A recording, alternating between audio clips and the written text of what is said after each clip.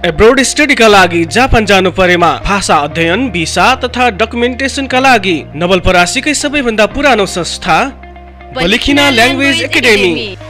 हाम्रा विशेषताहरू: जापानमै अध्ययन गरी फर्किनुभएका दक्ष प्रशिक्षकद्वारा अध्यापन गरिने, धेरै भन्दा धेरै भिजा लगाउन सफल, भिजा तथा डकुमेन्टेसनको लागि इजी प्रोसेस गरिने, जब ग्यारेन्टी भएको बलिखिना ल्याङ्ग्वेज एकाडेमी, काउसती 2, थाना चौक, नवलपरासी। प्रोप्राइटर गणेश थापा मगर। सम्पर्क मोबाइल 98 474 35 285। सम्पर्क नम्बर फेरि एकपटक 98 474 35 285।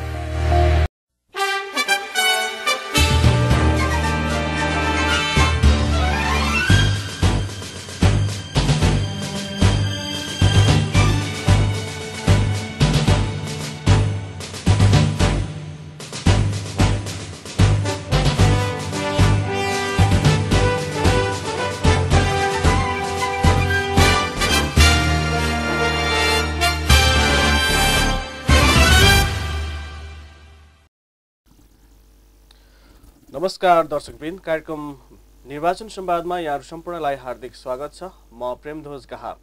समृद्ध र समतामूलक समाज निर्माणका लागि सञ्चार अभियान, यो हो बुद्ध दर्शन टेलिभिजन। निर्वाचन संवादमा हामी प्रतिनिधि र प्रदेश सभाको निर्वाचनको सन्दर्भमा रहेर विभिन्न दलका उम्मेदवारहरूसँग कुराकानी गर्दै आइरहेका छौँ।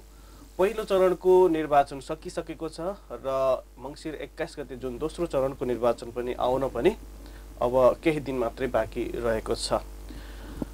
संविधान 2072लाई कार्यान्वयन गर्ने उद्देश्यले यस अगाडि स्थानीय तहको निर्वाचन भइसकेको छ र प्रतिनिधि र प्रदेश सभाको निर्वाचनको पनि पहिलो चरण सकिसकेको छ। विभिन्न दलका उम्मेदवारहरूसँग रहेर कुराकानी गर्ने क्रममा आज हामीसँग हुनुहुन्छ सूर्य प्रसाद नेउपाने। उहाँ सुस्तापूर्व नवलपरासीको प्रतिनिधि सभा क्षेत्र नम्बर 1 अन्तर्गतको प्रदेश सभा क्षेत्र नम्बर 1 अथवा 1 क का उम्मेदवार हुनुहुन्छ वाम गठबन्धनको तर्फबाट र उहाँको पार्टी माओवादी केन्द्र हो। माओवादी केन्द्रको तर्फबाट वाम गठबन्धनको साझा उम्मेदवार बन्नुभएका सूर्य प्रसाद नेपानीसँग आज हामीले निर्वाचनको उहाँको निर्वाचनको तयारी अभियान, त्यसैगरी उहाँको माओवादी केन्द्र पार्टी र राष्ट्रिय राजनीतिका केही कुरा पनि मैले उहाँसँग गर्ने प्रयास गर्नेछु। सुरुमा म उहाँलाई स्वागत गर्न चाहन्छु। स्वागत छ यहाँलाई। धन्यवाद। व्यस्तता कतिको बढिरहेछ, अब निर्वाचनको समय पनि आइसक्यो। यति बेला त अत्यन्तै व्यस्त छौँ हामीहरू त। धेरै नै व्यस्त हुनुहुन्छ। धेरै। मैले तपाईँलाई पनि यही प्रश्नबाट सुरु गरेँ कि तपाईँको चुनावी अभियान कसरी अगाडि बढिराखेको छ? यसलाई हामीले अत्यन्तै तीव्रताका साथ अगाडि बढाएका छौँ र हामीले विशेष गरेर मेरो क्षेत्रमा रहेका हरेक वार्डहरू, टोलहरूमा विभिन्न किसिमका कार्यक्रमहरू गरेका छौँ। घर दैलो कार्यक्रम गरेका छौँ।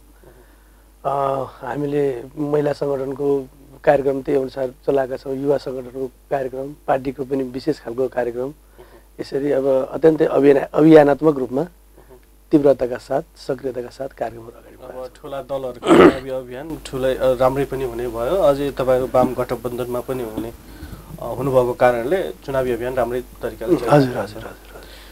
अनि के छ, जनताको अपेक्षा जस्तो माओवादी केन्द्र र नेकपा एमालेको वाम गठबन्धन भइसकेपछि जनताहरूले तपाईँहरू गाउँमा जाँदै गर्दाखेरिमा कस्तो प्रतिक्रिया दिइराखेका छन् र एउटा जनअपेक्षा हुन्छ नि, हाम्रो गाउँमा, मेरो ठाउँमा यस्तो भइदियो हुन्थ्यो, देशको राजनीति यस्तो भइदियो हुन्थ्यो भन्ने त्यस्तो खालको केही जनअपेक्षा? हामीहरू जुन कार्यक्रममा हामी गइराखेका छौँ, विगत अब लामो समयदेखि 50 वर्षदेखि जुन कम्युनिस्ट आन्दोलन, कम्युनिस्ट पार्टीहरू टुटफुट र विभाजनमा जुन हुनु पर्यो, जसरी इतिहासमा पहिलोपटक यसरी हामीहरू एक भएर जनताको अगाडि जाँदाखेरि जनताहरू अत्यन्तै हर्षित र सक्रिय भएको, अत्यन्तै खुसीले गदगद भएको मैले भेटेको छु र यति बेला जनताको अपेक्षा पनि अब पुरा हुनेछ भन्ने कुरामा धेरै अब जनसमुदायहरू चाहिँ विश्वस्त हुनुहुन्छ यति बेला।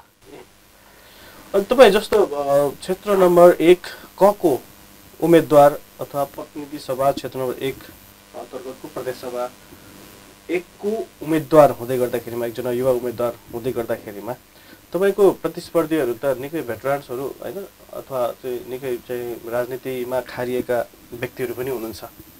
यसलाई कसरी रूपमा लिनु भएको छ?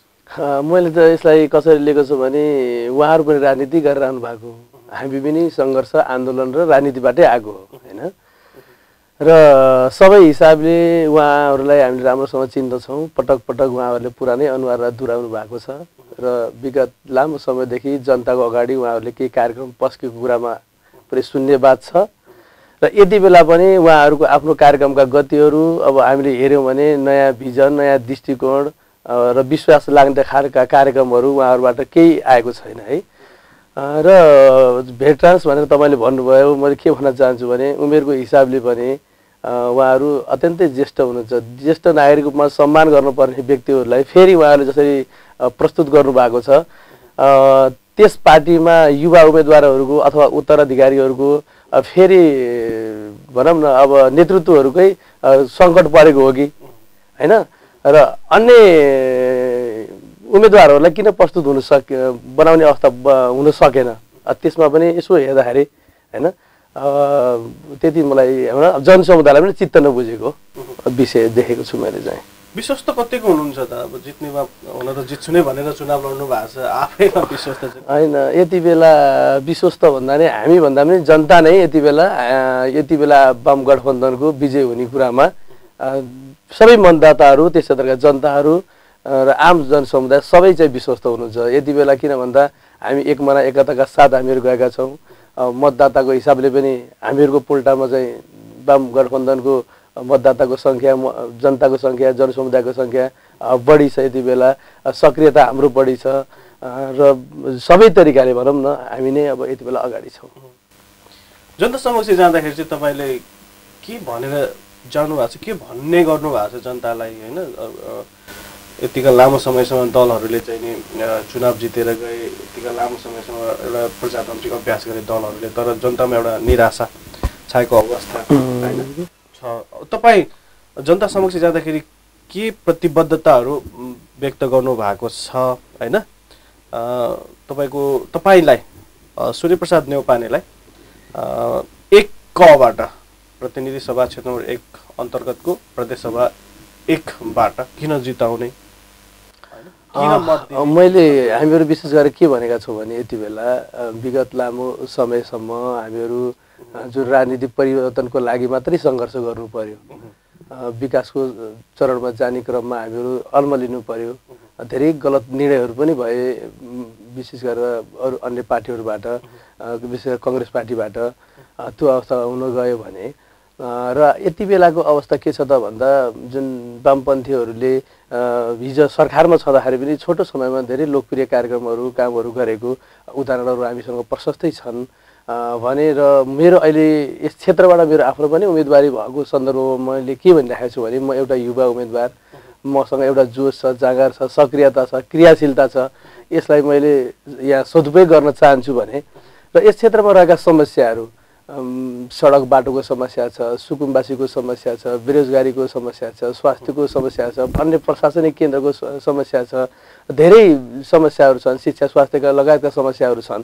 यी समस्याहरूलाई अब हामीहरू हल गर्नेछौँ। र विशेष गरेर मेरो क्षेत्र हाम्रो नवलपुरको पूर्वी बेल्ट भनेको विकासको निमित्त पनि अत्यन्तै अब सम्भावना भएको क्षेत्र छ। प्राकृतिक सम्पदाले, पर्यटकीय क्षेत्रले, धार्मिक दृष्टिकोणले पनि त्यो क्षेत्र अत्यन्तै माथि छ। र हामीले त्यो क्षेत्रलाई हेऱ्यो भने विशेष गरेर उत्तरी बेल्टमा जुन त्यहाँ मगर समुदायको बस्ती छ, त्यहाँ हामीले कल्चर प्रोग्रामहरू बनाउन सक्छौँ, होमस्टे हामीहरू सञ्चालन गर्न सक्छौँ। त्यसै गरी मौलाकालीका मन्दिर छ, अब त्यसमा हामीले धार्मिक पर्यटकीय रूपमा यसलाई विकास गर्न सक्छौँ। त्यो केबल कारको कुरा हामीले उठाएका छौँ, यसलाई हामीले कार्यान्वयन गर्नेछौँ। र त्यस क्षेत्रमा नारायणी नदी छ, देवघाटदेखि त्रिवेणीसम्म यसलाई पर्यटकीय मार्गको रूपमा हामीले यसलाई विकास गर्नेछौँ। यहाँ राष्ट्रिय निकुञ्ज छ, धेरै पर्यटकहरू हामीले यहाँ भित्राउनेछौँ। र त्यस क्षेत्रमा रहेको वन सम्पदालाई हामी अत्यन्तै धनी छौँ, त्यसलाई पनि वैज्ञानिक तरिकाले सदुपयोग गर्नेछौँ। र त्यस क्षेत्रमा रहेको जुन खनिज छ, कोइला खानी छ, चुन खानी छ, त्यसलाई हामीले उत्खनन गर्नेछौँ।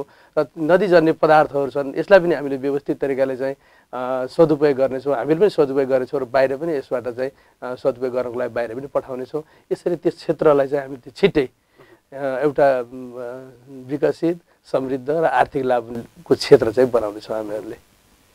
हामीले यसरी नै गइरहेका छौँ अहिले। यस्ता प्रतिबद्धताहरू पटक चुनावहरूमा गरिए, अहिले पनि धेरै दलहरूले तपाईँले यस्ता प्रतिबद्धताहरू गरिराखेकै छन्। अब सूर्य प्रसाद न्यौपानेलाई चाहिँ कसरी विश्वास गर्ने कि जनताले पटक पटक धोका पाएका छन् नेताहरूबाट, अब तपाईँलाई चाहिँ कसरी विश्वास, के आधारमा विश्वास गर्ने? म यहाँ लगायत सबैलाई म के अनुरोध गर्न चाहन्छु भने मुख्य कुरो सरकारको विषय बन्द रहेछ। सरकार स्थायी सरकार बन्न सकेन र जहिले पनि हामीहरू 6 महिना 8 महिना सानो समयमा सरकार चेन्ज हुने, विदेशी चलखेल हुने, अब यावत कुरा अब जनताले सबैले बुझ्ने तरिकाले यो भयो। यसको निमित्त हामीहरू सरकारमा जुन एउटा हामी अहिले 2 को नजिक छौँ, अब बहुमत हुने सुनिश्चितै भइसकेको छ। यो अवस्थामा छौँ, स्थायी सरकार हुनेछ, त्यसले आफ्नो कार्यक्रमहरू त्यही अनुसार प्रस्तुत गर्ने कुरा भइहाल्यो। र अर्को कुरा के भन्न चाहन्छु भने म सबैलाई के भन्न चाहन्छु भने हिजो राजनीतिक परिवर्तनको सन्दर्भमा यो देशमा हामीहरूले गणतन्त्र लिएर आउँछौँ र राजतन्त्रलाई हामीले ढाल्छौँ भन्दाखेरि हिजो धेरै महानुभावहरूले विशेष गरेर नेपाली काङ्ग्रेसले नपत्याइराखेको अवस्था थियो। जुन तरिकाले हामीले परिवर्तन गऱ्यौँ त्यही चमत्कारिक तरिकाले अब हामीले विकासमा पनि परिवर्तन लिएर आउँछौँ। यो चाहिँ अब बन्ने वामपन्थीहरूको यो पुसको पहिलो हप्तै सरकार गठन हुन्छ, त्यसको श्रृङ्खलाहरू हेर्नुहुनेछ यहाँहरूले। म यो हजुरहरूको यो लोकप्रिय मिडिया मार्फत अहिले बोलेको छु कि अब आउने वामपन्थी सरकार र मेरो आफ्नो व्यक्तिगत कुराले पनि यस क्षेत्रले पनि त्यो खालको अनुभूति प्रष्ट रूपमा देख्न पाउनेछ। एकमात्र आधार भनेको तपाईँहरूको 2/3 बहुमत आउँदैछ र एउटा स्थायी सरकार बन्नेछ। स्थायी सरकार बनिसकेपछि हामीले गरेका प्रतिबद्धताहरू पुरा हुनेछन् भन्ने तपाईँको एउटा चाहिँ आशय त्यो रह्यो होइन? त्यसरी मात्र नलिनुहोस्, विषय कहाँनिर लिनुहोस् भने हामीहरू प्रशस्त उदाहरणहरू दिन सक्छौँ कि वामपन्थीहरूले हिजो 9 महिना मात्रै 8 महिना मात्रै सरकार सञ्चालन गर्दाखेरिको उदाहरण हामी दिन सक्छौँ। हिजो मनमोहन अधिकारीले त्यति बेला काङ्ग्रेसहरूले बोल्ने गर्थे नि त कि अब कम्युनिस्टहरू सरकारमा गयो भने वृद्धहरूलाई चाहिँ गोली हानेर मार्नेछन्, ड्रममा खाना पकाएर खानु पर्नेछ, निजी सम्पत्ति राख्न पाइने छैन, श्रीमती भन्न पाइने छैन, यस्ता कुराहरू गर्थे। हामीहरूले के गर्यौँ? कम्युनिस्टहरूले के गरे? त्यति बेला कम्युनिस्टहरूले गरेको के त भन्दाखेरि लोकप्रिय कार्यक्रममा पशु वृद्ध भत्ता सुरु भयो, आफ्नो गाउँ आफै बनाऊ भन्ने कार्यक्रम सुरु भयो होइन? त्यसबाट हामीहरू कसरी प्रष्ट भयौँ भन्ने कुरा त्यही हेर्न आउँछ। र त्यसपछि उज्यालो नेपाल कार्यक्रम, यो देशमा लोड सेडिङ अन्त्य हुन्छ भनेर कसैले भन्न सकेको थिएन, हामीले गऱ्यौँ होइन? हाम्रो एउटा कम्युनिस्टहरूले र वामपन्थीहरूले गरेको कामहरू छोटो समयमा गरेको कुराहरू हेर्न आवश्यक छ। यो नेपालको आर्थिक वृद्धि दर 7% इतिहासमा कहिले हुन नसकेको कामहरू त्यतापट्टिबाट हामीले हेऱ्यौँ। यति छोटो समयमा हामीले त्यति काम गर्न सक्ने रहेछौँ भने होइन? अब हामीले साँच्चै हामीहरूले बहुमत र 2/3 को रूपमा चाहिँ हामीले मत पाउँदा हामीहरूले यो देशलाई के गर्छौँ भन्ने कुरो यसरी पनि आकलन गर्नु पर्यो हजुरहरूले सबैले। एका दुई बाहेक समग्रमा नेपालको अवस्था हेर्दाखेरि त अगाडि भन्दा पछाडि होइन, नेपाल समृद्धितर्फ अगाडि बढ्नुपर्ने भन्दा समग्रमा हेर्दाखेरि है, एका दुई तपाईँले जो उदाहरण दिनुभयो त्यो सकारात्मक नै छ, सबैले सकारात्मकमा लिएकै छन् होइन? तर समग्रमा हेर्दाखेरि त 30औं वर्ष अगाडिदेखि नेताहरूले जनतालाई समृद्धि दिन्छु भनेर हिँडिराखे, तर जो अपेक्षा थियो जनताको त्यो पुरा गर्न नसकेकै हो भन्नेमा तपाईँ स्वीकार गर्नुहुन्छ? होइन, त्यो एकदमै स्वीकार गर्नुपर्ने हुन्छ। यसमा म के भन्न चाहन्छु भने विगत हामीहरूले प्रजातन्त्र आइसके पश्चातको कुरा गरौँ, 51-52% भन्दा बढी समय यहाँ नेपाली काङ्ग्रेसले सरकार चलाएको अवस्था हो। 14-15% मात्रै नेकपा एमालेले, 11-12% माओवादीले होइन यसरी सरकार सञ्चालन गरेको अवस्था हो। त्यसरी हामीले यसलाई हेर्न आवश्यक छ एउटा कुरो। र राजनीतिक खिचातानी होइन, र त्यसमा पनि हामीले हेऱ्यौँ भने सरकार फेरबदलका कुराहरूले कति घृणित कामहरू गर्यो भन्ने कुरा हामीलाई थाहा छ नि त होइन? यसरी पनि हामीले हेर्न सक्नु पर्यो। सरकार सञ्चालन गर्दाखेरिका उदासीनताहरू कसका बढिरहे होइन? धेरै कटाक्षी गर्नु पनि यति बेला आवश्यक छैन। यो जनताले बुझिराख्नु भएको छ, सबैले हामी सबैले बुझेका छौँ होइन? यसरी हेर्दाखेरि सबै तरिकाले तुलना गऱ्यो भने पनि वामपन्थीहरूको के हो त भन्दा जनतामा रहेको आशावादिता भरोसा भनेको वामपन्थीहरूमै हो भन्ने कुरा हो यति बेला। र वामपन्थीहरूको अहिले मत हामीले सबै तरिकाले आकलन गऱ्यो भने पनि 2/3 कसरी हुन गयो भन्ने कुराखेरि हाम्रा कार्यक्रमहरू जनपक्षीय रहे, राष्ट्रको हितमा रहे, त्यस कारणले हामी वामपन्थी कम्युनिस्टहरूको जनमत अहिले माथि छ। जस्तो 30औं वर्ष अगाडिदेखि तपाईँकै दलका पनि पुराना नेताहरू गाउँमा चुनावको बेला गाउँमा जाँदाखेरिमा तपाईँहरूलाई हामी यो बनाइदिन्छौँ, यस्तो गर्छौँ, उस्तो गर्छौँ भनेर जो आश्वासन दिन्थे त्यो पुरा नगरेको होइन, चुनाव जितेर गइसकेपछि गाउँ नफर्केको धेरै जनगुनासोहरू सुनिन्छ। यसले गर्दाखेरिमा तपाईँलाई चाहिँ अहिले चुनावमा खटिँदाखेरि जनताको घर दैलोसम्म पुग्दाखेरिमा त्यस्तो क्वेसनहरू अथवा त्यस्ता अप्ठ्यारोहरू के भोग्नु भएको छ? होइन, थोरै धेरै प्रश्नहरू त हुने नै भए, तर हामी जाँदाखेरि हामीहरूतिर प्रश्न त्यति धेरै हामीहरूतिर तेर्स्याइएको हामीले भेटेका छैनौँ। र विशेष गरेर यसमा चाहिँ नेपाली कङ्ग्रेसकै नेतृत्वप्रति, पार्टीप्रति, उहाँहरूकै नेता कार्यकर्ताहरूप्रति यही प्रश्नहरू धेरै तेर्सिएको हामीले भेट्यौँ।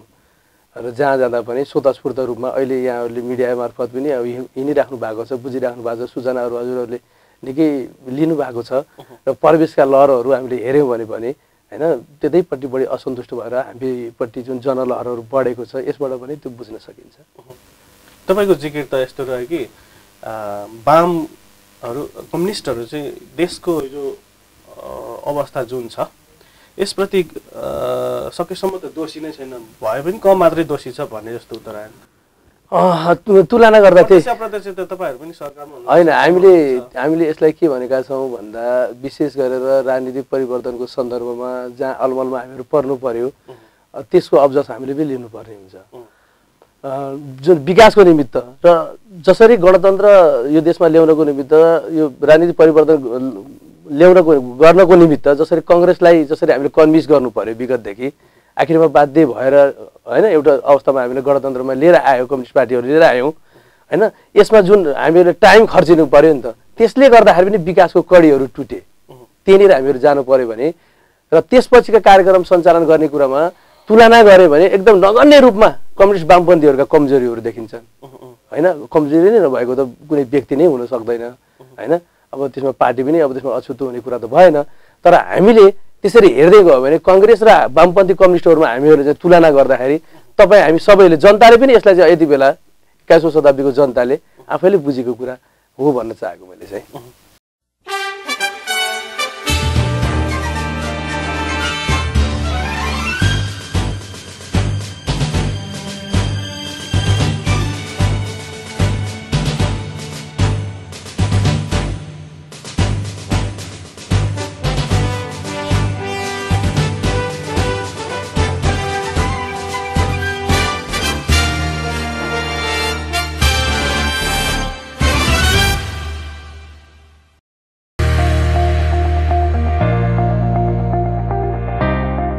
एब्रोड स्टडीका लागि जापान जानु परेमा भाषा अध्ययन, भिसा तथा डकुमेन्टेसनका लागि नवलपरासीकै सबैभन्दा पुरानो संस्था बलिखिना language academy.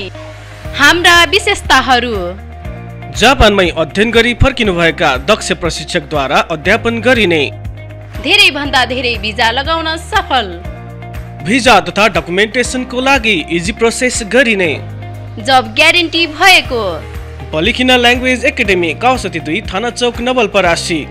Proprietor Ganesh Thapa Magar. सम्पर्क मोबाइल 9847 35285। सम्पर्क नम्बर फेरि एकपटक 9847 35285।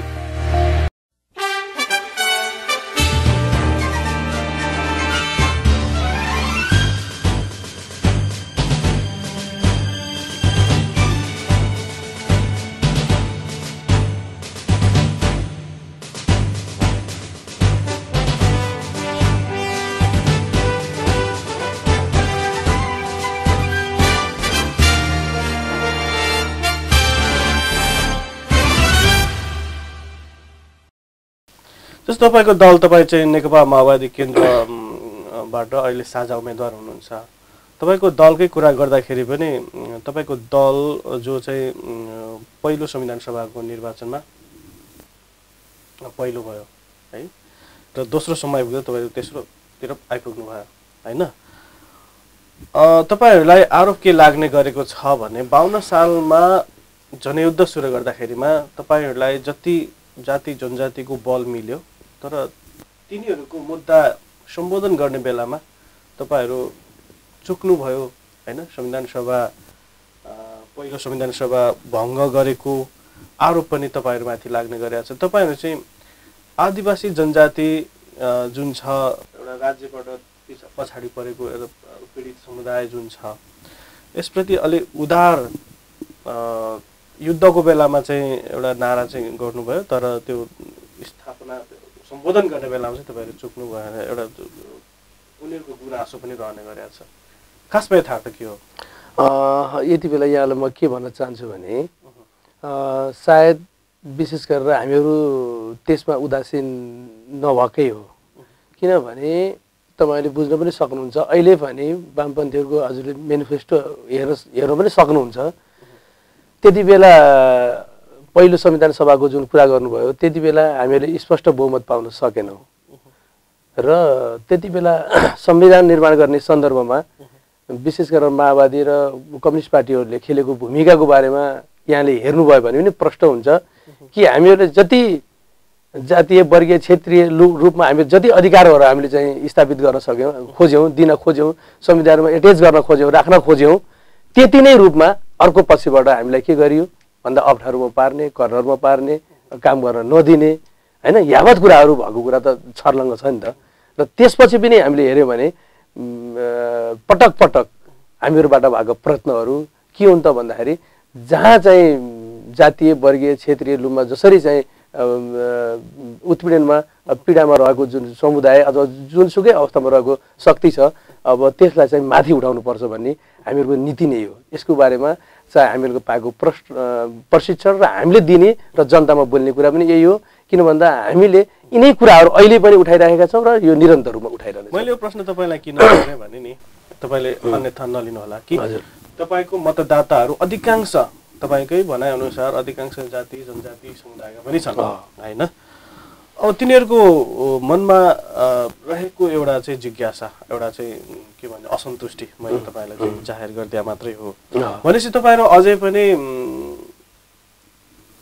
ती समुदायप्रति सकारात्मक नै हुनुहुन्छ एकदम एकदम तर पछिल्लो गतिविधिले त तपाईँहरू त्यस्तो देखिनु भएन नि जस्तो नेकपा एमालेसँग जुन गठबन्धन गर्नुभएको छ अब पार्टी एकता पनि गर्ने कुरा छ तपाईँहरूको त्यो सम्भव छ या छैन म तपाईँको अहिले एकछिनपछि कुरा गरौँला तर तपाईँहरू मधेस विरोधी जनजाति विरोधी भनिने है जनताले त्यसरी बुझ्ने एमालेसँग तपाईँहरू चाहिँ जोडिन जानु भएको छ अब कसरी बुझ्ने त विषयलाई कसरी लिनु पर्यो भने अब जुन जनजाति विरोधी मधेस विरोधी भन्ने कुराहरू जुन अहिले थोरै उठिराखेका विषयहरू छन् यसलाई कसरी हेर्नु आवश्यक छ भन्दा यो समय गतिशीलतामा हुन्छ यसलाई गतिशीलतामा बुझ्नुपर्ने हुन्छ र हाम्रो अहिलेको घोषणापत्रमा हैन जुन पार्टी एकता गर्नको निमित्त संयन्त्र जुन बनेको छ कार्यदल बनेको छ त्यो लगायतका मिटिङहरूका कुरा हामीले एकचोटि हेर्न आवश्यक छ र त्यसपछिका कुरा हामीले हेर्यौँ भने पनि अब हरेक कुराहरूलाई रूपान्तरण हुन्छ भन्ने कुरामा हामीले बुझ्न आवश्यक रहन्छ पहिलो चरणको कुरा र अर्को कुरा के छ त भन्दा विशेष गरेर कम्युनिस्ट पार्टीहरू नेपालको इतिहासमा हामीले हेर्यौँ भने विगत लामो समयदेखि जहाँ चाहिँ ठगिएको जनसमुदाय छ उत्पीडनमा परेको छ अप्ठ्यारोमा परेको छ त्यसलाई माथि उठाउनको निमित्त अधिकार दिनको निमित्त कुनै पनि कम्युनिस्ट पार्टीहरूले कन्जुसाइ गर्ने छैन त्यसको निमित्त मैले के भन्न चाहन्छु भन्दा फेरि कम्युनिस्ट पार्टीभित्र फेरि बहस हुन्छ नपुगेको कुराहरूलाई फेरि हामीले पुरा गर्छौँ अपुगतालाई पुरा गर्छौँ र यति बेलाको हाम्रो घोषणापत्रले नि स्पष्ट रूपमा बोलिसकेको छ कि त्यसको निमित्त हामीहरू तयार छौँ त्यो समुदायलाई माथि उठाउनको निमित्त अधिकार दिनको निमित्त तयार भएको कुरा घोषणापत्रले बोलेको छ यति बेला भन्छन् कि घोषणापत्र भन्दा पनि व्यवहार हेरौँ भन्ने खालको जनताको बुझाइ पनि आइसक्यो अहिले होइन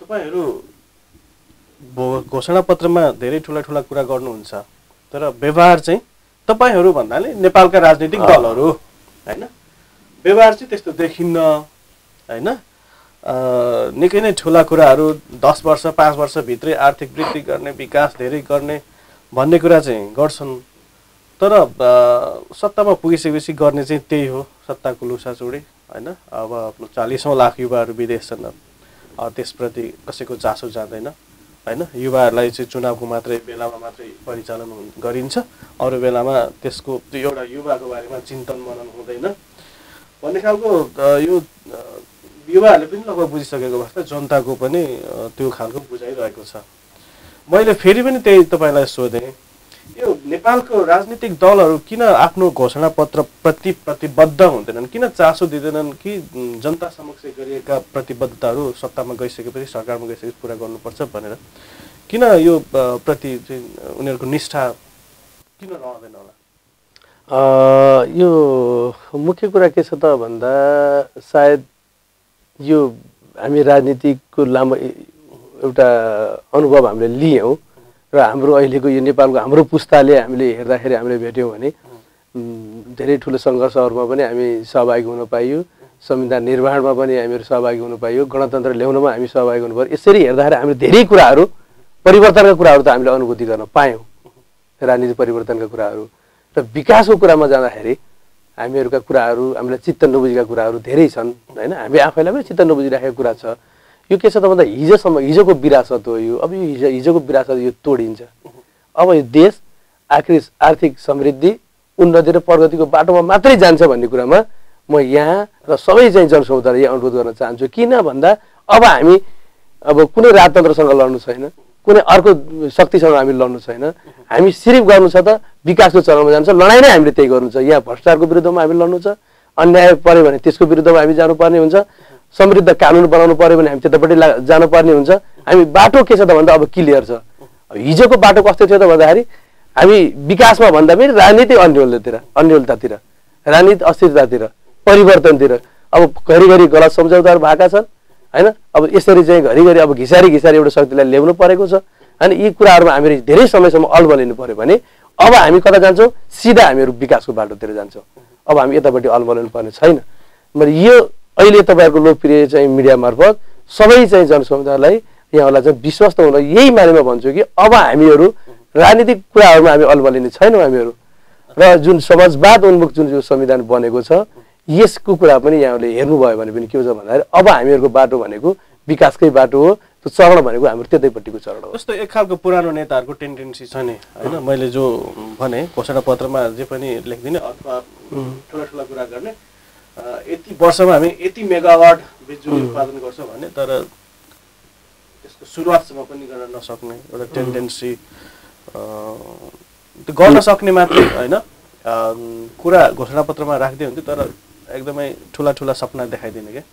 र त्यसपछि सत्तामा सरकारमा पुगेपछि त्यसको चासो नराख्ने एक खालको पुराना नेताहरूको टेन्डेन्सी होइन।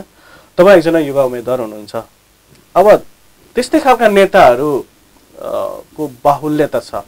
तपाईँहरू त्यहाँभित्र गएर परिवर्तनको लागि होइन अब चाहिँ जनताले हामीलाई पत्याउँदैन, अब यस्तो तरिकाले जानुपर्छ भनेर एउटा खालको चाहिँ लबिङ होइन तपाईँहरूले कतिको गर्नु भएको छ र तपाईँहरू चाहिँ त्यस्ता खालकै नेताहरूको बिचमा गएर हराउने सम्भावना पनि त हुन्छ नि, के भन्नुहुन्छ यसबारेमा? म के भन्न चाहन्छु भने यति बेला हामीहरू महत्त्वकांक्षी नभइकन हुनेवाला छैन। किन भन्दा हामीहरू धेरै पछाडि छौँ र संसारका अरू विकसित देशहरू धेरै माथि पुगिसके। हामी महत्त्वकांक्षी हुन आवश्यकै छ र हामीहरू दिन रात खटेर काम गर्न आवश्यक छ यति बेला। र हामीले हिजोसम्मै देखेको उदाहरणहरू के हो त भन्दा संसारका हजारौँ हातहरूले नेपाललाई सहयोग गर्न खोजेको पनि हो। उत्तर दक्षिण अन्यत्र सबै हात शक्तिहरूले पनि राष्ट्रहरूले पनि हामीलाई दिन खोजेको हो। तर के थियो त भन्दाखेरि जहिले पनि हाम्रो बजेटहरू फ्रिजिङ हुने, हरेक अब क्षेत्र हेऱ्यो भने त्यो एकदमै अस्तव्यस्ततामा थियो। यो सबैलाई थाहा भएको कुरा हो। यसलाई हामीहरू तोड्न आवश्यक छ। यो तोडिन्छ। जहाँसम्म हजुरले प्रश्न गर्नुभयो फेरि हामीहरू पनि गएर त्यही हराउने हो कि भन्ने कुरामा चाहे संसद खुलोस् चाहे कुनै समिति उपसमितिमा चाहे विषयहरू बनोस्, जहिले पनि के बन्थ्यो अहिलेसम्म भन्दा पहिला राजनीति खिचतानीको कुरा थियो होइन। पुरै अब त्यो त्यति बेला एउटा छ नि, अब बहुदल पछिको कुरा हामीले हेऱ्यौँ भने त एउटा चाहिँ राजतन्त्रसँग सम्झौता गरेर ल्याइएको अवस्था थियो। त्यसलाई परिवर्तन गर्नतिर लाग्यौँ। अस्तिसम्म आउँदाखेरि हामीहरू केमा लाग्यौँ भन्दा संविधानलाई कसरी चाहिँ अग्रगामी बनाउन सकिन्छ। अघि हजुरले उठाउनु भयो जातीय वर्गीय क्षेत्रीय कुराहरूलाई कसरी चाहिँ संविधानमा समावेश गर्ने भन्ने कुरातिर बढी लागेको कुरा पनि यहाँ थाहा छ। र विकासको कुरातिर जाँदाखेरि एकदमै अन्य होल्ता। यो के थियो त भन्दा हिजोको विरासत थियो। अब यो विरासत तोडिनेछ। यो विरासत तोडेपछि हामीहरू जस्तो युवाहरू त्यहाँ गएर बुलन्द रूपमा आवाज उठाउनेछौँ। र विशेष गरेर के हुने रहेछ भन्दा अब जुन मैले अघि पनि भनिसकेँ बाटो क्लियर कहाँनिर भएको छ त भन्दा अब हामी त्यो खिचातानीमा हामीहरू रहनुपर्ने छैन। अब हामीहरू कतापट्टि जाने भयो, विकासतिर जाने भयो, त्यही विकासको क्रममा के छ त भन्दाखेरि यति बेला मिडियाहरूको पनि हजुरहरूको पनि त्यसमा भूमिका हुन्छ र हामी जस्तो युवाहरूको पनि त्यसमा भूमिका हुन्छ र हिजोदेखि जुन एउटा अनुभव लिएर आउनु भएको छ राजनीतिदेखि हरेक कुरामा नेतृत्वदेखि सबै हुनुहुन्छ त्यो उहाँहरूको पनि भूमिका हुनेछ र हामीहरू सबै चिन्तन चाहिँ हामीले कहाँ गरौँ हजुर हामी सबैले कहाँ गरौँ त भन्दाखेरि यो देशलाई हामी कसरी छिटोभन्दा छिटो चाहिँ विकासको चरणमा लान सक्छौँ आर्थिक समृद्धितिर लान सक्छौँ हजुर हामी सबै लाग्यौँ भने अब के हुनेवाला छ त भन्दा यो देशले चाहिँ छिटै समुन्नत बन्नेछ देश चाहिँ किनभने जस्तो अब नेपालको राष्ट्रिय अझै पनि नेपालको राष्ट्रिय राजनीतिमा अझै पनि पुरानै सोच र विचार मान्यता भएका हैन त्यसले ग्रस्त नेताहरूको बाहुल्यता भएको हुनाले तपाईँ जस्तो युवाहरू हराउनुहुन्छ कि भन्ने मेरो चासो मात्रै हो। अब फेरि ठिक छ अब हामी चुनावकै अथवा तपाईँको घोषणापत्र कुरा गरौँ अहिले वाम गठबन्धनले एउटा साझा घोषणापत्र पनि जारी गरेको छ यसमा भएका एकदमै मुख्य मुख्य कुराहरू अन्य दलको भन्दा फरक चाहिँ के छ हैन अब यसो हामीले हेर्यौँ भने फरकको रूपमा हामीले हेर्यौँ भने यो देश अघि नै मैले महत्त्वकांक्षी हामी नबनिकन हुँदैन जस्तो सडकको कुराहरू हामीले हेर्यौँ भने पूर्वको पशुपतिनगरदेखि भरतपुर देवघाट हुँदै यसरी पश्चिम जाने यो बीचको मार्ग यो मार्गलाई कृषि तथा औद्योगिक मार्ग बनाइएको छ त्यो बेडलाई हामीले हेर्यौँ भने जुन भूभागहरू तल बसाइ सरेर आउने क्रमहरू जुन छ हाम्रो यो मार्गले मात्रै धानिराखेको अवस्था छैन नि त मन्त्री राजमार्ग यो पूर्व पश्चिम मार्ग त्यो मार्गलाई हामीले जसरी सम्पन्न गराइसकेपछि के हुने हुन्छ भन्दा त्यो खाली ठाउँहरूमा कृषिको पशुपालन र कृषिको कार्यक्रम त्यही हुनेछ भने त्यसपछि खाली ठाउँमा उद्योगहरू पनि त्यस सञ्चालन गर्न सकिन्छ र विशेष गरेर हाइड्रोको जलविद्युत आयोजनाहरू त्यतैपट्टि बढी निर्माण हुनेछन् त्यसले पनि त्यतापट्टि चाहिँ साथ दिनेछ एउटा काम यो छ भने र अर्को रेल मार्गको कुरा छ रेल मार्गको कुरा यहाँहरू एकदम थाहै छ हजुरहरूलाई अब हैन काठमाडौँदेखि लुम्बिनीसम्मको कुरा त्यो छ अब कोर्ला नाकादेखि जुन यातायात चाहिँ अब कार्यक्रम जुन भइरहेको छ यो 3 मिनेटसम्मको यो नाका खोल्ने कुराहरू यी छन् र अरू धेरै कुराहरू छन् यहाँले हेर्न सक्नुहुन्छ विशेष गरेर यो देशलाई माथि उठाउनको निमित्त हाम्रै स्रोत साधनहरूलाई हामीले कसरी चाहिँ सदुपयोग गर्ने खनिजलाई उत्खनन गर्ने कुराहरू पनि छन् यसमा विशेष गरेर हाइड्रोको कुराहरू त्यहाँ बढी छ र सुकुम्बासीहरूलाई चाहिँ यो देशको जुन समस्याको रूपमा रहेको छ यसलाई पहिलो प्राथमिकतामा यसलाई चाहिँ हटाउने हैन यी निर्णयहरू पनि छन् यावत अब हजुर हेर्नु भने विशेष गरेर यो देशमै अब स्वरोजगार बनाउने कुरा जो विदेशीका युवाहरूलाई पनि आह्वान गर्ने कुराहरू हैन हाइड्रोमा लगानी गर्न लगाउने कुराहरू हैन लगायत अब पर्यटनलाई पनि माथि उठाउनको निमित्त यो हाम्रो जो सुन्दर देशलाई हैन हामी अन्तबाट पनि धेरै पर्यटकहरू यहाँ भित्राउन सक्छौँ त्यसको निमित्त पनि अझ अगाडि बढ्ने कुराहरू अब कृषिलाई आधुनिकीकरण गर्ने कुराहरूदेखि हेर्नुभयो भने हाम्रो घोषणापत्रहरूमा यावत कुराहरू छन् विशेष गरेर विकासकै निमित्त भनौँ न मैले अघि पनि भनेको थिएँ एउटा महत्त्वकांक्षी सोचका साथ हामीहरू अब दिन रात 24 घण्टा विकासको निमित्त सोचेर अगाडि बढ्ने खालको कुराहरू रहन्छ यिनै कार्यक्रमहरू छन् अहिले यति बेला।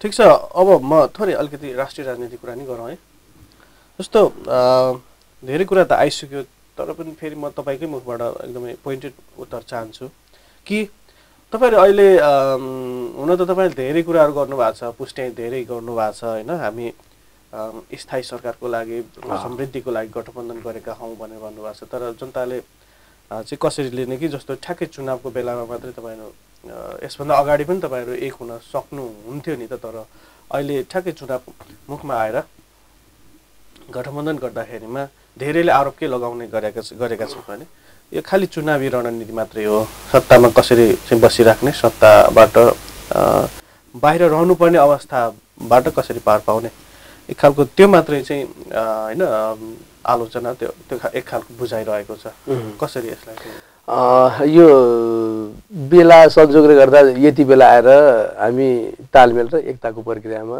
हामीहरू हाम्रो पार्टी भनौँ न हाम्रो पार्टी कम्युनिस्ट पार्टीहरू गए र जितका हारको कुरा भन्दा नि जित्नको निमित्त हिजो एमाले एक्लै पनि कङ्ग्रेसलाई जितेको थियो माओवादीले पनि एक्लैले पनि कङ्ग्रेसलाई जितेको थियो स्थानीय चुनावमा पनि एमाले एक्लै जितेको थियो यसले हुने रहेनछ नि त हैन नेपाली जनताको लागि यो राष्ट्र अगाडि बढाउनको लागि त एकमाना सरकार त चाहिने रहेछ नेपाली काङ्ग्रेसले एकमाना सरकार पाउँदाखेरि सरकार सञ्चालनमा उदासीन बन्यो भने हामीहरूले अब यति बेला हामीहरू सत्ता सञ्चालन गर्ने एउटा मेजोरिटी पाउँदैछौँ हामीहरूले त्यही तरिकाले चाहिँ के गर्ने छैनौँ त भन्दाखेरि काम गर्ने छैनौँ हामीहरूले अहिलेको समय सापेक्षित रूपमा यो सरकार सञ्चालन जसरी अघि मैले बोलेँ यी कुराहरूलाई हामीले अत्यन्तै क्रियाशीलताका साथ विकासको चरणमा हामीले साँच्चै यो देशलाई चाहिँ परिवर्तनकारी बनाउने कुरामा, विकसित बनाउने कुरामा, आर्थिक समृद्धि बनाउने तरिकाको कुरालाई अगाडि बढाउनु छ। किन भन्दा मैले अघि नै पनि भने एक्लै जितेर र भनौँ न जितेर हुँदो रहेन रहेछ, चाहिने रहेछ, बहुमत त चाहिने रहेछ।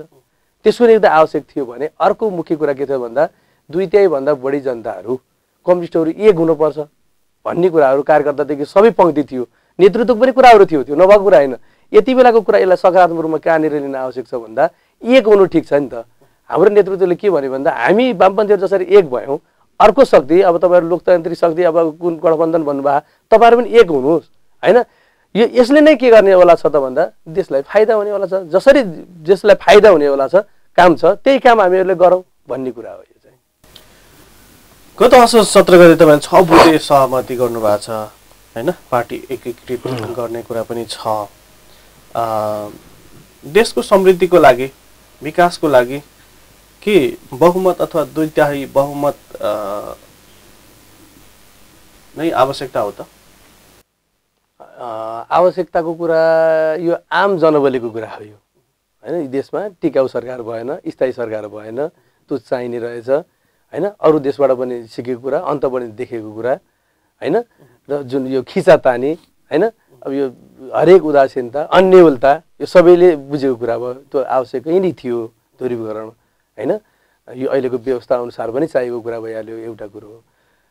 र कहाँनिर यति बेला आवश्यक छ भन्दा जुन पार्टी एकताको बारेमा शङ्का आदि इत्यादि भन्ने कुरा यो लिन आवश्यक छैन। किन भन्दा एकता भइसकेको छ कि हैन। अब यो घोषणा गर्न मात्रै बाँकी छ। अब त्यो एउटा कार्यदल बनेको यहाँलाई थाहा छँदैछ। अब हाम्रो कार्यक्रमहरू मिलेको, समाज हामी दुवै पार्टी अब वैज्ञानिक समाजवादलाई मान्ने कुरामा पनि मिलेकै छ हैन। दलका एकजना गोपाल किराती एकदमै ठुला नेता पनि हुनुहुन्छ, उहाँले तपाईको पार्टीभित्र असन्तुष्टि जाहेर गर्नुभएको छ। एमाले भित्र पनि कति असन्तुष्टि छन् हैन, त्यो एकता सम्भव देख्नु भएको छ त? यहाँनिर म सबैलाई कहाँनिर ढुकाउन कतिपय सिद्धान्त नमिल्ला, त्यहाँभित्रको भागवण्डा अथवा पदीय कुराहरू नमिल्ला, तपाईँको मार्गनिर्देशक सिद्धान्तहरू नमिल्ला, जब अझ भन्छ एमाले तपाईँको एजस भन्छ होइन, 21औं शताब्दीको जनवाद भनेर कसरी यो सबै कुरा भन्दा पनि हामीहरू मुख्य कुरामा जान आवश्यक छ। मुख्य कुरामा दुवै पार्टीको कार्यक्रम के हो त भन्दा वैज्ञानिक समाजवाद। वैज्ञानिक समाजवादलाई दुईटै पार्टीले मानिसकेपछि हैन हाम्रा कार्यक्रमहरू अन्य कहीँ भिन्नता हुँदैन। जहाँसम्म एकजना व्यक्तिले यसो भन्यो, अर्को व्यक्तिले अर्को थोक भन्यो भन्ने कुरा त भोलि एउटै पार्टी हुँदा पनि हुन्छ हैन। एउटै पार्टी माओवादी छुट्टै छँदा पनि त्यहीँभित्र पनि कुरा उठ्छन्, एमाले भित्र पनि कुरा उठिराखेका थिए, कङ्ग्रेसभित्र पनि अहिले एउटै पार्टी छ, त्यहीँभित्र पनि त विभिन्न कोणहरू त मिलेका छैनन् नि त हैन। त्यो हुने कुरा हो, त्यसलाई चाहिँ यसलाई ठुलो रूपमा चाहिँ लिन आवश्यक छैन। फेरि पनि जस्तो तपाईहरुको जिकिर चाहिँ खालि स्थायी सरकार भएन, स्थायी सरकार नभएपछि देश समृद्धितर्फ अगाडि बढेन, त्यसकारण हाम्रो गठबन्धन हो भन्ने नै हो नि हैन। जिकिर भन्दा पनि यो सबैको जनबोली र अहिलेको आवश्यकता यो हो नि त। स्थायी सरकार त यो देशमा चाहियो नि त। किन भन्दा हिजो स्थायी सरकार कङ्ग्रेसले बहुमतको सरकार चलाएर एकचोटि देखाइसकेको अवस्था हो, त्यहाँ फेल भइसकेपछि जनताहरूले वामपन्थीहरूले छोटो समयमा लोकप्रिय कार्यक्रमहरू प्रस्तुत गर्दा गर्दै 2/3 संख्यामा वामपन्थीहरू हामीहरू पुग्यौँ भने अब के छ त भन्दा जनताले यति बेला तुलना गर्न पाउनुहुनेछ। साँच्चै बहुमत दिँदाखेरि के हुनेवाला छ त वामपन्थीहरूलाई? 2/3 दिँदा के हुनेवाला छ त भन्दा अब यति बेला त जनताले त मापन गर्ने बेला पनि आयो नि त। किन भन्दा अघि नै तपाईँले प्रश्न सबै उठाइसक्नु भयो, यो भएन ऊ भएन, यसरी काम हुन सकेन भन्ने कुरा। ती सबै कुराहरू त सरकार र राज्य सत्तासँगै आएर जोडियो नि त। 48 सालमा नेपाली काङ्ग्रेसले बहुमत त पाएकै हो, तर त्यसले राम्रो गर्न सकेन। अब वामपन्थीलाई चाहिँ दिनुपर्छ, वामपन्थीलाई हेरौँ भन्ने कुरा हो कि? मैले अघि पनि भनिसकेँ, उहाँहरूले बहुमत अथवा 2/3 पाउँदाखेरि त्यसलाई सदुपयोग गर्न सक्नु भएन, राष्ट्र र जनताको हित अनुकूल बनाउन सक्नु भएन। र हामीहरू कम्युनिस्ट वामपन्थीहरूले छोटो समयमा काम गरेका कुराहरू, उदाहरणीय काम कुराहरू मैले अघि छोटो रूपमा भनिसकेँ तपाईँहरूलाई। त्यहीबाट जनताहरू सन्तुष्ट हुँदाहुँदै हामीहरूको मत बढ्दै गयो हो नि त। हामीले राम्रो काम गरेको भएर बढ्दै गयो। र के हो त भन्दा साँच्चै अब बहुमत र 2/3 हामीले पाउँदाखेरि सरकार सञ्चालन गर्दाखेरि के हुनेवाला छ त भन्ने कुरो त यो त भोलि नै देखिने कुरा छ। भोलिबाटै सुरु थाहा हुन्छ। आशा गर्न सकिन्छ कि तपाईँले बहुमत पाउनु भयो भने नेपाल अगाडि बढ्ला भनेर आशा चाहिँ गर्न सकिन्छ, त ढुक्क हुने अवस्था चाहिँ छैन? होइन, यसमा ढुक्कै हुन आवश्यक छ। किन ढुक्क हुन आवश्यक छ त भन्दा सरकारले मात्रै गर्न नसकिने अथवा बहुमतले मात्रै गर्न नसक्ने रहेछ भने नेपाली काङ्ग्रेसकै उदाहरण भयो होइन र सरकार स्थायी सत्ता स्थायी भयो भने मात्रै देश अगाडि बढ्न सक्छ भन्ने उदाहरण फेरि विश्वमा कतिपय त्यस्ता धेरै वर्षसम्म एउटै व्यक्तिले सत्ता चलाइराखेको देश पनि छ तर त्यहाँ विकासको नाममा युद्ध मात्रै भयो। दुईटा कुरा यहाँ हेर्न आवश्यक छ। एउटा राजनीतिक कुरा हेरौँ, राजनीतिक परिवर्तनका कुराहरूमा पनि कम्युनिस्ट वामपन्थीहरूकै अगुवाईमा यहाँसम्म यो गणतन्त्र संविधान निर्माणका कुराहरूसम्म हामीले लिएर आयौँ काङ्ग्रेसलाई, उहाँहरू लतारेरै आउनुभएको हो। र विकासको कुराहरूमा पनि चाहे उहाँहरूले बहुमत पाउनु भएको थियो, हिजो दुईटै पाउनु भएको थियो, त्यसलाई सदुपयोग गर्न सक्नु भएन, जनताको इच्छाहरूलाई पुरा गर्न सक्नु भएन, राष्ट्रको हितमा काम गर्न सक्नु भएन, उहाँहरूको मत चाहिँ घट्दै गयो। र हामीले के गर्यौँ त भन्दा छोटो समयमा चाहिँ सरकार सञ्चालन गर्दाखेरि पनि धेरै लोकप्रिय कामहरू गऱ्यौँ होइन। अब यसरी हामीले तुलना गरौँ त छोटो समयमा हामीले त्यति काम गऱ्यौँ भने साँच्चै एकमना सरकार पाउँदाखेरि वामपन्थीहरूले के काम गर्नेछन् भन्ने कुराहरूमा त जनता यसै ढुक्क भएको अवस्था भइहाल्यो कि मैले यसरी भन्न खोजेको विषय। ठिक छ, तपाईँले जो अहिले कार्यक्रममा बसेर एउटा चाहिँ जनतालाई ढुक्क बनाउने चाहिँ प्रयास गर्दै हुनुहुन्छ त्यो तपाईँहरूको दुई तिहाई बहुमत आओस् तपाईँको सत्तामा जानु र अनि त्यसपछि हेर्नुलाई फेरि तपाईँसँग फेरि पनि बसेर पाइ त्यो अवस्था त्यो एउटा मौका पक्का सिर्जना हुन्छ पक्का होइन। अब कार्यक्रमको लगभग अन्त्यतर्फ छौँ होइन। अब अन्त्यमा तपाईँको मतदाता तपाईँको कार्यकर्ता शुभचिन्तक जो टेलिभिजन हेरेर बस्नु भएको छ अन्त्यमा के भन्न चाहनुहुन्छ? यो टेलिभिजन लोकप्रिय टेलिभिजन हेर्ने सबैलाई म हार्दिक नमस्कार गर्न चाहन्छु र हामी 21 गतेलाई कुरिरहेका छौँ मतदानको निमित्त। यसपटक वामपन्थीहरूलाई धेरै माया गर्नुहोला र विशेष गरेर म हजुरहरूको घर आँगन टोलमा एकदमै आउने कोसिसमा छु, आइ पनि राखेको छु। कदाचित म छुटेँ भने पनि यही टेलिभिजनका कुराहरूलाई उपस्थितिको रूपमा लिइदिनु हुनेछ भन्ने कुरामा म चाहिँ यही कुरालाई अनुरोध गर्न चाहन्छु। हस्, यहाँलाई शुभकामना तथा धन्यवाद छ यो समयको लागि। ल, यहाँलाई पनि धेरै धेरै धन्यवाद। दर्शकबिन कार्यक्रम निर्वाचन संवादको यो श्रृङ्खलामा हुनुहुन्थ्यो सूर्य प्रसाद नेउपाने। उहाँ वाम गठबन्धनको साझा उम्मेदवार हुनुहुन्छ। सुस्ता पूर्व नवलपरासीको प्रतिनिधि सभा क्षेत्र नम्बर 1 अन्तर्गतको प्रदेश सभा 1 को उम्मेदवार हुनुहुन्छ, अर्थात् 1 क को उम्मेदवार हुनुहुन्छ। मैले उहाँसँग उहाँको चुनावी अभियान राष्ट्रिय राजनीतिका के कुरा गर्ने प्रयास गरेँ। कार्यक्रम निर्वाचन संवाद हरेक दिनको यसै समयमा हेर्न सक्नुहुन्छ र भोलिपल्ट बिहान 8 र दिउँसो 2 बजे पुनः प्रसार पनि हेर्न सक्नुहुन्छ।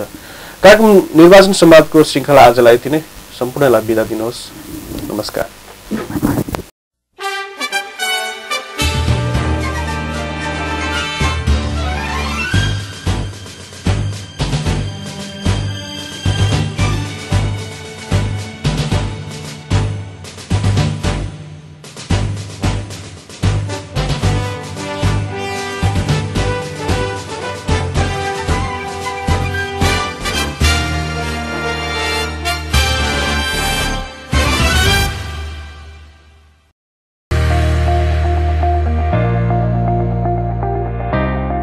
एब्रोड स्टडीका लागि जापान जानु परेमा भाषा अध्ययन, भिसा तथा डकुमेन्टेसनका लागि नवलपरासीकै सबैभन्दा पुरानो संस्था बलिखिना ल्याङ्ग्वेज एकाडेमी।